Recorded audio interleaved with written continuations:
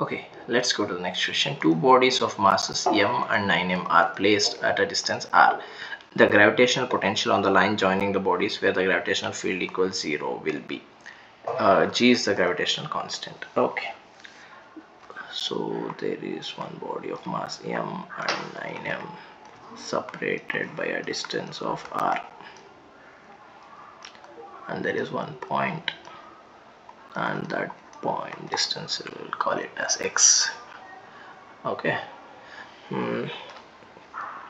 now we do gm by x square is equal to g9m by r minus x the whole square.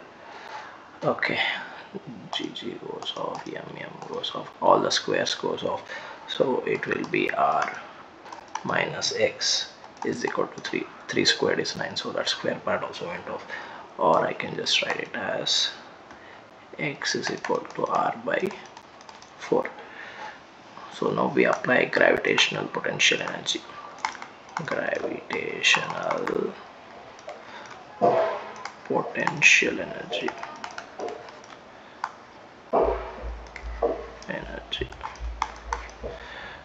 Now at r equal r by 4, right? Okay, so this would be minus gm by r by 4 minus 9gm by 3r by 4.